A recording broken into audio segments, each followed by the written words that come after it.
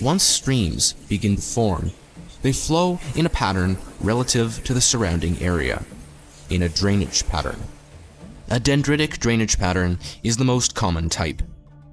The ground is of uniform hardness and slope, causing tributaries to merge in the formation of a tree-like shape. But rock isn't always uniform. It can be harder or steeper. In a trellis drainage system, tributaries join the main stream at right angles due to tectonic activity.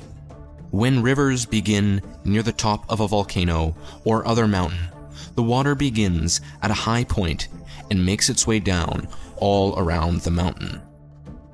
This is a radial drainage pattern.